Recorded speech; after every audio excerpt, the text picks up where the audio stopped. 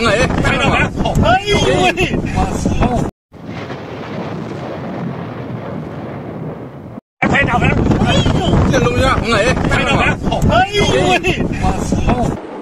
June 13, several regions in China were struck by destructive tornadoes, leaving significant damage in their wake.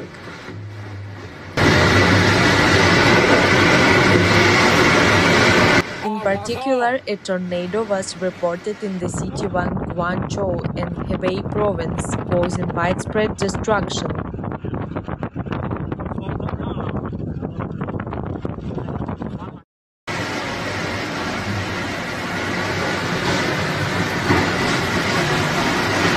A powerful burst of energy from another tornado wreaked havoc in the center of Harbin, Heilongjiang Province today.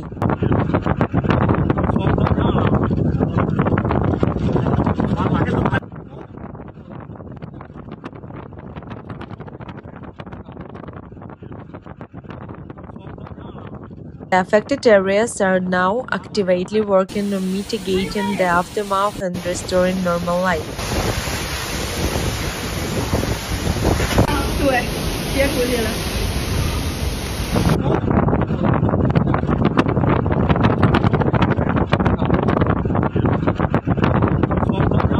Stay tuned on our channel for the latest updates of natural disaster around the world. 我的个妈！